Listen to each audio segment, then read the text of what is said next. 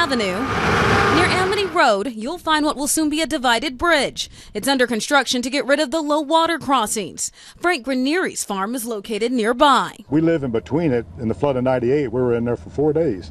We couldn't even get out. But there's a big problem. Crews discovered an unauthorized landfill after the $7 million project was already budgeted and cleared to begin. When we began excavating, we found about a 9-foot to 10-foot thick layer of municipal solid waste that encroached about 500 feet into our right-of-way. County commissioners approved a little more than $453,000 to get rid of the landfill. The assumption was that landfill was on the private property north of our right-of-way.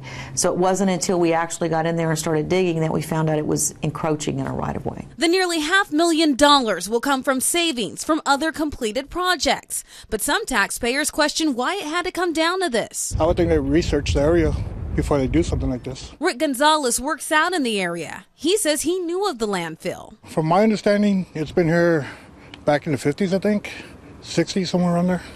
How did you know about it? Just through history. Will anybody get in trouble for not seeing that at first? No, because actually there was no surface visualization that there was encroachment. And you know, you're talking about an unpermitted landfill that's more than 30 years old, so you know the limits of it were not necessarily recorded.